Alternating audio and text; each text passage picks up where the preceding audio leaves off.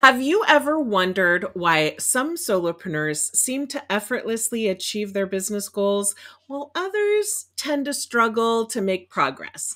Well, today we are diving into the world of goal setting and business success with my guest, a seasoned expert in helping solopreneurs turn their dreams into reality. So stay tuned to discover the secret behind setting and reaching your business goals and how you can unlock your full potential as a solopreneur. Hi, I'm Jen Vasquez. Using my proven Pinterest marketing method, I help hyper-busy female service providers create one marketing workflow to book more clients and increase their income and impact in about an hour a week.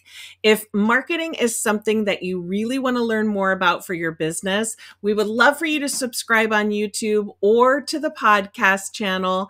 Today, I'm so excited to be chatting with Sarah Duran of Fruition Initiatives.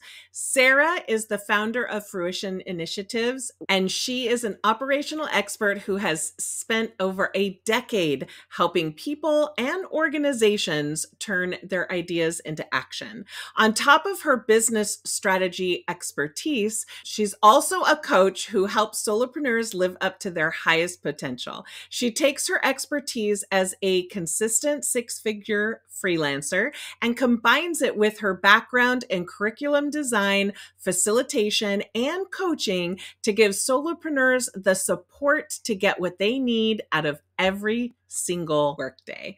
Welcome, Sarah. Thank you so much for coming. Thank you for having me. I'm really excited. So let's dive right into the first question, which is never a surprise to my listeners or watchers.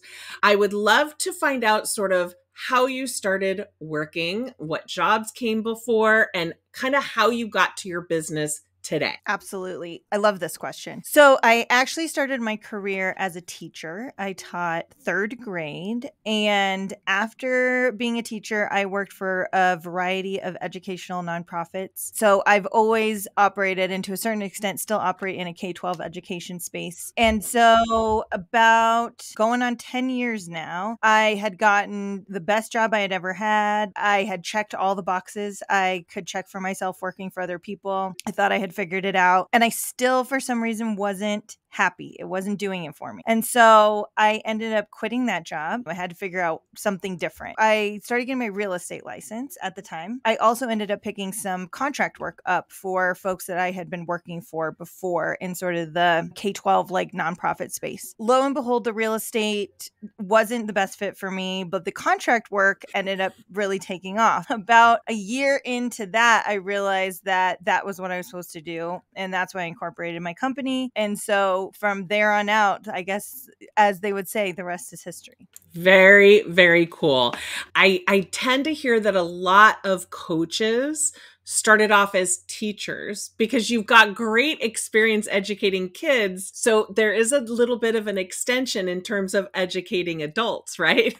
Certainly patience absolutely. is one of those. Yes.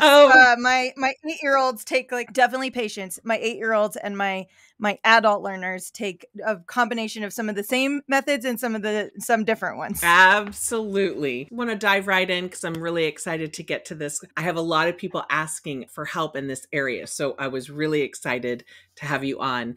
Can you share some insights on how solopreneurs can effectively set and achieve their business goals, considering their unique position as one-person operations? You know, we talk about wearing all the hats and oftentimes, marketing and stuff can fall to the wayside because we're just having such a hard time. So I think my answer to that actually goes a couple steps before you're even setting a goal. The place that I always start with the people that I work with is having them think really deeply about who they are, why they do their work, and what they want to get out of it. Because I feel like a lot of us end up setting goals, myself included, that aren't actually connected to the deeper things that we want out of our businesses. We don't do some of the hard work needed to actually even think about what we want in a deep way and then connect that sort of to an overarching strategy. And so I think that is the first one, is like, just get deep with yourself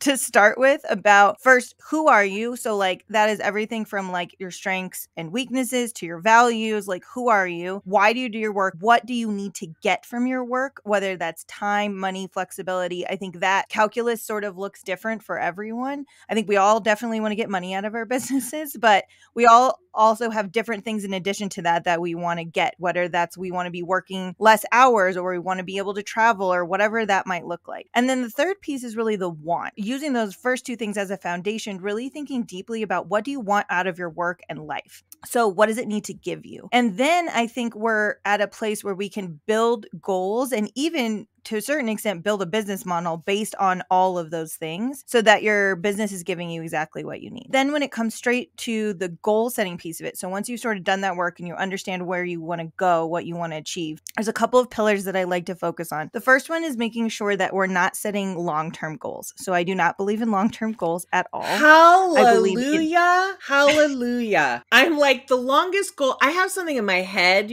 for 5 years or whatever, but I'm a quarterly by quarterly planner and then break it down monthly and daily. So that's just music to my ears. Yeah, that is exactly the method that I go for. So I think we can have like a longer term vision. Yes. But even that, I think we've all learned very clearly over the last 3 to 4 years that things can change pretty rapidly. Yeah, on a really big scale. A change on a really big scale.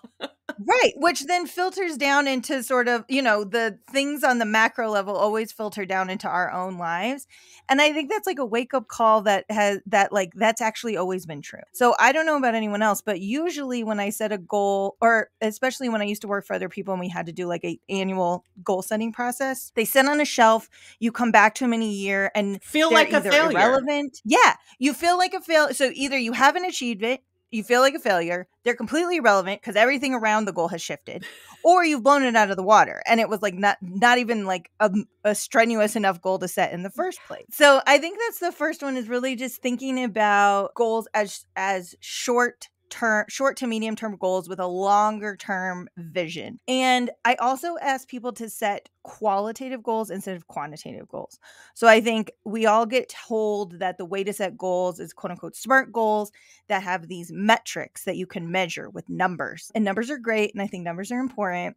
But I actually think that goals work a lot better when we do the hard work of thinking about what success looks and feels like and not a number. So not saying I want to make 100K by the end of next year, but really thinking about, what does 100K do for my life? What does 100K look like and feel like? And then you're focusing on that feeling. You're focusing on what it gives you instead of focusing on the number, because you may achieve those things and be at 80K or be at 150K. If you didn't quote unquote hit your goal, but you still have gotten to the qualitative measures of what that meant for your life, then you've succeeded, even if you didn't hit the number. Brilliant. I totally agree with that 100%. We always want these measurable goals because that's what we're all taught. And like you said, having some of them, there's a place for them, especially in marketing, to make sure that that time, energy, and effort you're spending on a platform is showing results, right? But when it comes to business goals, I think it is totally different. And I agree with you. Like I have one whole day a week I spend just playing with my grandbabies.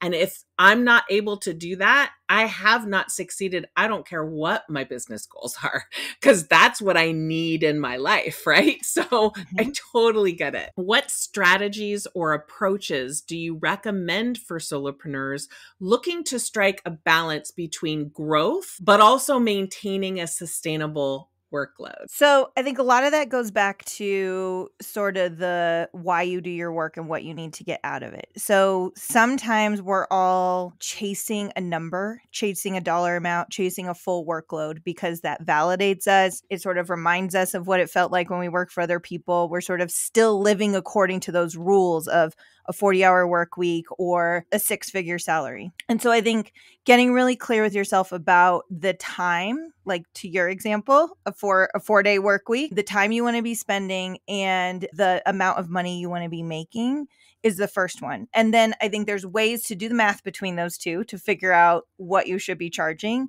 Not that everyone is charging hourly, but I think having an hourly amount in the back of your head helps you do the math no matter what you do about the value of your time and how that's being translated into the people that you work for. So I think that's the first one, is just not to get caught up in the definition of success that I think society wants us to see, but really defining success for ourselves from the beginning. And that allows us to then really pay attention and use our own criteria for deciding how we spend our time and the types of clients and projects and products and services that we take on. Because all of those things should be informed by the way that your business model is supporting your life. And so I think that's the first one, is let's just not get caught up in like chasing work for the sake of chasing work or chasing money for the sake of chasing money. Let's do it because it actually gives us something different. And then I think that like that first criteria actually really helps you tease things out where you're like, okay, I only have 4 days a week. The amount of money I need, like bare minimum to be running my life, is X. And so what does that mean for what I need to be bringing in, and how is that changing my products and services? I think the other one is that you have to then think about, I mean, this is turning into a little bit of an explanation about pricing, but we'll just go there. You have to then think about your pricing and the money that you're bringing in for your business like a business. So I think a lot of solopreneurs get stuck into a mindset where they are still thinking of themselves as an employee to a certain extent because they are single operators. They end up nickel and diming themselves with their clients and customers. And so I think taking your time and money into consideration first, and then doing the math of like, what does that need for what I'm bringing in? Plus, when you're doing a budget or projections for your business, what does that mean for PTO that I want to be taking? What does that mean for insurance that I need to be paying for? What does that mean for the professional development I need to continue to grow as a business owner? And factoring that all into the prices that you're charging your customers, so that at the end of the day, you're not making enough money to just survive. You're making enough money to support yourself, just like everyone else who works for other people gets to support themselves with paid time off and insurance and professional development and all the others. Making sure that you're really thinking about yourself as a business, which is reflected in your pricing and is also reflected in the way that then you're shaping your offerings and what you do for your work around that initial calculus. That is a really amazing explanation. I haven't quite heard it said that way, and yet that's how my mind works. If I'm not happy in the life I'm living, the time that I'm spending, and if I'm not making enough money for the life that I'm living, then there's no happiness. And, you can lessen your expenses, or you can increase your prices, or you can change your offerings. Like there's three ways to come about it.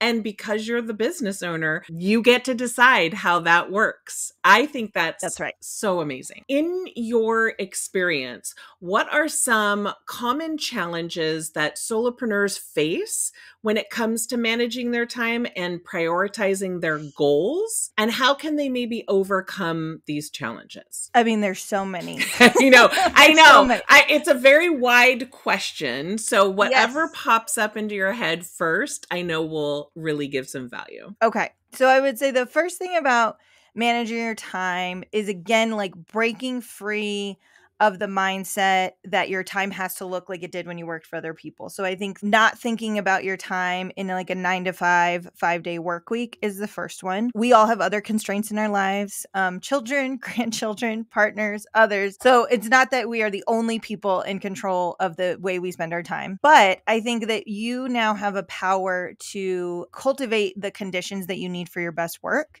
and then do your work when those conditions are right. And so for some people, that might mean you're keeping like a more irregular schedule. You're working at night or you're working super early in the morning. For some people, I think those conditions can be the place where you're doing your work. A lot of us work from home. Sometimes I need to like go to a coffee shop if I need to like really be heads down and focused on something. And so I think those are just two examples of really thinking about the conditions. And then I think the other one, which is just always the hardest one for solopreneurs, and it is a constant balancing act that you will face for the rest of your career. So you solve it and then you solve it and then you solve it. It doesn't get easier, but it is focusing on the work that only you can do. And that factors back both into like business model and offerings, but also factors back into the money that you're making. And so if you need to be on a social media platform because of the type of work that you do, and that's where you find your customers, but you hate doing that, then you need to figure out the calculus so someone else can do it for you. You can also think about changing your offering so that you're doing more of the things that you can do. This is something that I think it's really common as we get into our like third, fourth, fifth, sixth year of being a business owner, where you start to get more and more clear of this is the thing that I'm supposed to be doing. This is my zone of genius. This is the work I'm supposed to be doing. But as most business owners, you're good at lots of things. And sometimes your clients draw you into doing lots of things. And so there comes a point for everyone where you have to be like, okay, I'm not going to do those things anymore. And if it's client work, then you have to reshape your offerings and reshape your relationships with your clients to be like, I don't do that anymore. You will have to find someone else to do that thing. This is the thing that I do. And simultaneously, you're now positioning that to new clients in a different way, positioning yourself differently than you did when you brought on previous clients. I think those are two off the top of my head. I think those are my top two for time. And I think another thing that came up for me was I'm very passionate about Pinterest and I wanted to be able to help more people. And I can't add more time to my schedule. That's already set for me. So I added a membership where I can help more people at maybe a lower price point than my one-on-ones, but I'm still only spending the same amount of time for all of those people, which in turn will bring in more money because I can add more people to that without having to expand the hours that I'm working. Like there's always ways to think outside the box because we are the entrepreneur. We get to choose how we do our work and how we deliver that. So it doesn't always have to be one-on-one services, or it doesn't have to be memberships if that's too much for you as well. Like it's whatever you decide, but don't, like you were mentioning earlier, don't only think of it like an employee working for a company, because we have the ability to do whatever we want to do. Yep. I love that. I could not have said it better myself. I mean, you did. You led me there. I mean, I always say that time is finite, but money is not. So when you work for yourself, money is actually not finite. You can, does it take trade-offs and, key decisions about, again, how do you want to spend your life? But depending on what you're willing and able to do, money is not finite. And so you can always figure out a different way to design your business. I think that is a perfect example, so that you're still helping people. You're helping even more people. Yeah. And your time is still the same. And you've figured out the financial calculus to make it work. Exactly. So can you provide some examples of specific goal setting techniques or frameworks that really have been particularly effective for entrepreneurs that you work with? Yes, absolutely. I mean, obviously, and we're not like saying exactly step by step what goes on. So just I'm not asking you to give a free education right here at this second, but I do think that you come at it from a different perspective than others that I've spoken with. And I want to make sure, especially for the podcast and YouTube channel, like I just want every solopreneur out there to be able to hear about different ways of doing things that could be effective for them in their business. Definitely. So, I mean, I think we've already hit on a couple of them. I think doing that work in the front end and using that, the like who, why, want work in the front end, using that to establish a vision for yourself about what you want to be getting out of your business, what you want your business to look like in a qualitative way. Then you're setting sort of, the way I usually do it is I set quarterly milestones. So I will set milestones for like up to up to a year, 6 months to a year, quarterly. But I'm only, similar to what you said, planning out 90 days in advance. And then I'm breaking that down into the months. So I'm like, what do I want to accomplish in Q1? What does that mean for January, February, March? But the trick is that you have to have a system for revisiting it regularly. If you're not, it can't be like those goals that you did your annual performance review with your manager way back when, and they just sat on a Well, shelf you for a never year. looked at them for the whole year, literally. Exactly. So you have to have, and this is part of, I think, the like mindset shift about working on your business and not just in your business. You have to have these regular touch points with yourself, whether it's a meeting on your calendar. Hopefully it is a meeting on your calendar, because or else it gets, taken away, where you're doing, at least at the bare minimum, you're monthly revisiting those goals and adjusting them, because again, things change. They are not like, it is not going to be the same. Really checking back on those and being like, is this still the right thing? What did I accomplish last month? What needs to roll forward? What needs to go away? And don't be afraid I of that, also because don't be I afraid mean, of that. I've reinvented my business so many times. I mean, not fully, but like the way that I work and the goal setting and this, that, and the other. And I'll look back on some of it and think, wow, that's crazy that I thought that was so important. Like, you don't Yes. know necessarily what's important when you're just starting out. So if you're new, this is a heads up for you guys. Don't feel like frustrated because you don't know what you don't know yet. So just make some goals according to the advice that you're getting right now, quarterly. And then I bet after 3 or 4 quarters, you're going to be so much more dialed in than anyone that Yes. does annual goals. I'll just say that. Yes, that's absolutely right. I think you said it perfectly, because you don't know in year one what you're going to know in year three, what you're going to know in year 5 or year 7. And so because you can't predict the future, and because like future you is going to know a lot more than present you have to just be able to, the analogy I sometimes use is like following the breadcrumbs, where you're just like, okay, like this is the next thing. I know what I'm going to do next month, or I know what I'm going to do next quarter. I don't actually, sometimes you do, depending on what you're planning, but it's like, I don't actually know what's going to happen after that. Like, I need to do this next thing. I'm going to see what happens from that thing. And then I'm going to know what to do to plan the next thing. And the other technique that I like to use, which is there, depending on what you call it, is either a pickle jar or a backlog. A pickle jar is, I think, a David Allen thing from Getting Things Done, or project managers call it a backlog if you're designing like software or something like that. And that's a place where you keep the ideas that you want to get to, but you can't, now is not the right time. Oh, So yes. So you have to keep them somewhere, but you can't get distracted by them, because as business people, we have tons of amazing ideas. And when you don't put them somewhere where they can like live safe and sound until their time comes, you get distracted by them. And so you have to be able to have a place where you're like, okay, now is not the time. I don't know when the time is, but I'm going to put this over here and I'm going to hold on to it. And then again, make sure that you're checking your pickle jar. So I check my pickle jar quarterly, not monthly, but having a place where your brain children can live until you're ready to bring them out into the world. yeah. And I love Asana for this because it's free, Mhm. especially for solopreneurs. It's really nice, even if you're by yourself. And then when you do have a team at some point, you can add them in. But I always have like, the first thing I see is my goal for the month. I can always check on my quarterly goals as well. And then I have I don't remember what I call it, like wish list, dream list, whatever. I've got my marketing retreat on there. I've got like all these things that I went, but I know that that's not where I need to focus, because there's Mhm. things that you need to focus on for what you are making money for right now.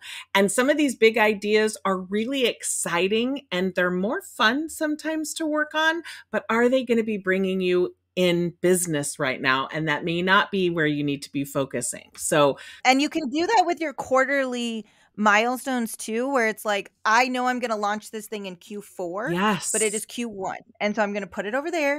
I know it's going to be there. When I get to Q2 or Q3, I'll start thinking about it, but like, I'm just going to put it over there for now. and I'm going to let it live there while I concentrate on this thing. Well, and also using your quarterly or monthly goal, let's say, Mm-hmm. and breaking it down further into weekly goals, I find makes it seem less overwhelming, right? There's this whole Yes. hustle culture where everyone wants to be so busy and they love to say they're busy. That's like the sign of a successful company. And I'm over here thinking, I mean, everyone's busy. I know exactly what I'm doing and I'm going to take step by step because that's going to get me to my monthly goal. And then my monthly goal is going to get me to my quarterly goal. So I don't want to think about all those things over there, or that's when most entrepreneurs get overwhelmed. Yep. I think that is 100% true. I am a project manager by trade. Yeah. And so That's that is what I do is I break things down. Start with the end in mind, and then I break things down all the way down to what yeah. needs to all the tasks that need to All the happen. way So down to yes. blocking time on your calendar. Everyone knows listening that I am a block time on your calendar kind of girl, or stuff will not get done for me, at least. Yep. So because we focus primarily on marketing, and I find that goals are super important to marketing. So what mistakes do you see solopreneurs making when they're marketing, but in regards to goal setting in mind? So in other words, people have Okay. these big goals, but marketing are sometimes these smaller steps that get you to those goals. So what are some mistakes that you see solopreneurs making? Oh, that's a great question. So I would say that it is probably the thing that we just talked about, where you are not breaking it down into the smaller pieces and really understanding the work that needs to happen to get those smaller pieces into place. Because I think, and it goes back to the numerical goals, and I don't disagree with you at all that I think numerical goals are important for Yeah. marketing. But saying that I want, 10,000 followers next month when you have 1,000 followers next month is not feasible, or even 10,000 followers by the end of the year. So let's say that's your goal. Breaking it down into like, okay, what are the increments of that? And like, what does it actually look like to get to the next level and the next level and the next level? And then I would say too, like, I also think it still goes back to some of the key things that we talked about in the beginning, where it's like, what are you willing to do? Because I think a lot of our business models, I bump up against a lot of freelancers who are like, I need to have a bigger social media presence. I need to have, and I'm like, maybe, I don't know. Like, what do you want to do? Who are your people? Who do you like? I think we're all told that that's true. And sometimes it for sure is true. But I think it all goes back to like, what do you want to get out of your business? And I think for some people, it's like, that can't be the way I sell my stuff. And so I need to do something that isn't dependent on that, whatever that is. Yes. So I think it is like really thinking about who you are and what you're willing to do to sell your business, to sell whatever you're selling to your clients. But I would say specifically for goals and for marketing, it is about breaking it down into the smaller pieces and backwards mapping it. I don't think that everyone is always great. This is just the way my brain works because I'm Yeah. a project manager, but really being like, this is where I want to be by the end of the quarter. And so what does that mean for all the steps that need to come before that? And if once you backward map it, you might be like, oh yeah, there's no way I can do this in a quarter. I'm going to need 6 months. Like, Yes. so I think it's Instead just of getting clear waiting about and the feeling steps. like a failure because you're not Superman. Yes. Like it's just not possible sometimes. Yes, absolutely. Yeah. And I will say too, like with social media, especially with goals like you're talking about, followers and things like that. I mean, last I checked, there's like you maybe will have 3% growth. 3% is, maybe 3% of people are even seeing your content too. So you can't be making these big lofty goals when it's not even possible. And the majority of your clients are going to probably come from your email list anyway. Like Very true. that's why I like to say for marketing, you want these measurable goals that you can see where people are coming from. And when you see in a month that more people are coming from your email list or Pinterest or wherever than Instagram, then why are we spending 20% of our Yep. day on Instagram? And we end up scrolling like it's entertainment, right? I'm not saying not to be on Instagram by no means. But what I am saying is when you have business goals, Those business goals should be broken down into marketing goals. Time, how much time are you spending on each platform? Only make that decision once you know what type of traffic those platforms are sending you, and et cetera, et cetera, et cetera. Like they so go hand in hand. Even my Pinterest strategy starts with your business goal. I ask everyone, what is your quarterly goal? What do you want to accomplish in a quarter? I get to find out if people have such lofty ideas that Pinterest is not going to solve them. Maybe ads will solve them, but Pinterest may not be the one that solves them. Plus, how long have you been on there? How long have you been using it? Like, every marketing strategy should always start with your marketing or your quarterly business goals and the time you have to give, because that's going to decide how much you can show up, and then figure out how you're going to put that into action. Period. So they go, in my opinion, they go super hand in hand. Yeah, I think that's absolutely right. Yeah. So what 3 things do you think have helped you to grow your business? This could be anything from tools to advice or anything in terms of growing your business. So I would say the number one thing, and honestly, this might be number 1, 2, and 3, but the number one thing that has helped me grow my business is relationships.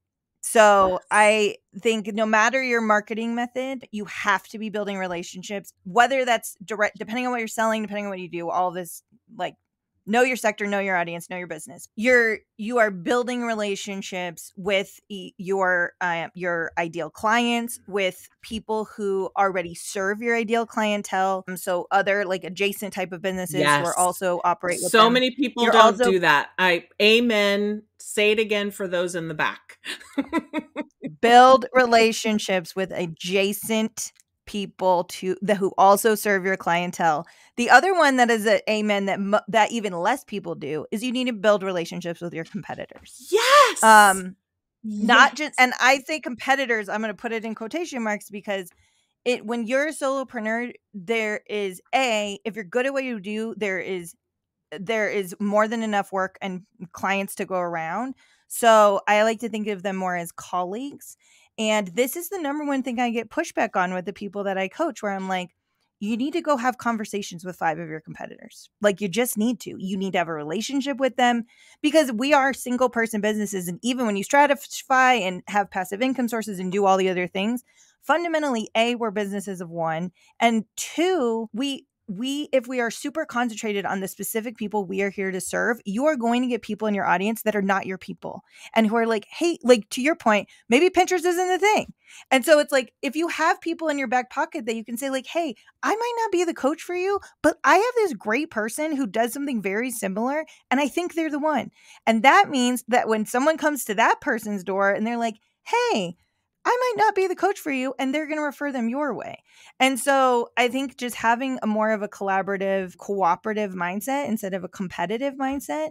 So maybe that is 3 types of relationships that you should have. I totally agree with you. And I feel like even the word competitor really irritates me because I am in a group of Pinterest experts, like 16 of us.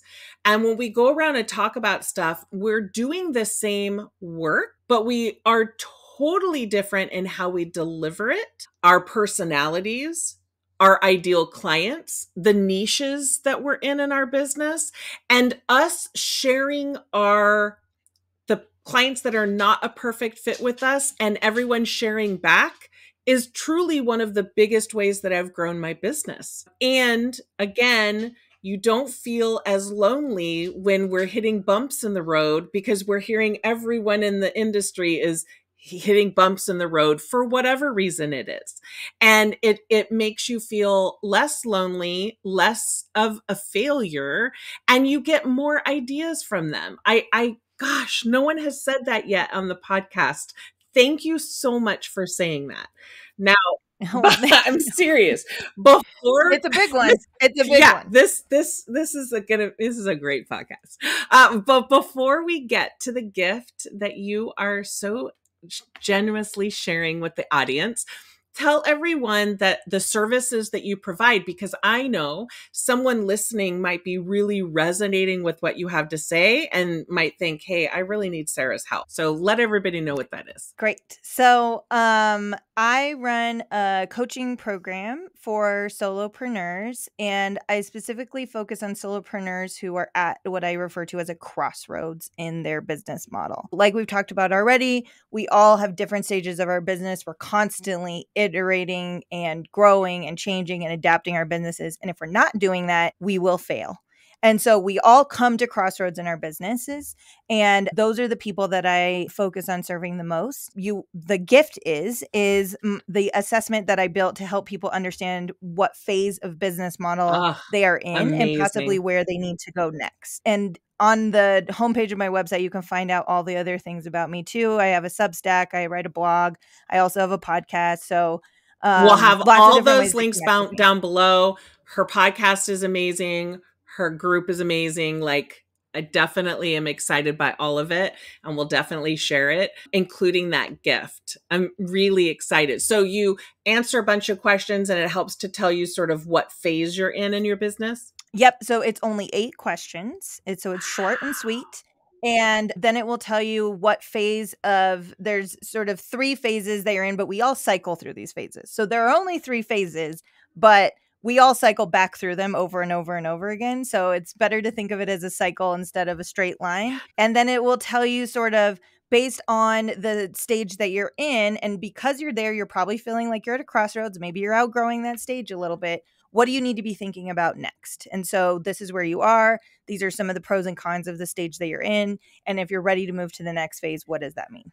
Amazing. I'm really excited for that. I know a lot of people will get a lot out of that. Thank you so much, Sarah, for taking time. Your advice is super valuable, but also your time is valuable. So we do appreciate you showing up for our community. If anyone listening or watching right now has found some ideas and some tips that could really help your business and that you can implement in your business, we'd love for you to leave a review, because reviews are the lifeblood of what we do. Again, as I always say, go out there and do something good for your business. Start by snagging Sarah's gift, and then make sure that you block some time on your calendar to implement one thing you heard today. I know there's this thing going around about just getting 1% better every day. This is your chance to get 1% better by adding this time to your calendar for you to implement one thing that Sarah shared today. Thank you so much, Sarah. I appreciate it. Thanks so much for having me.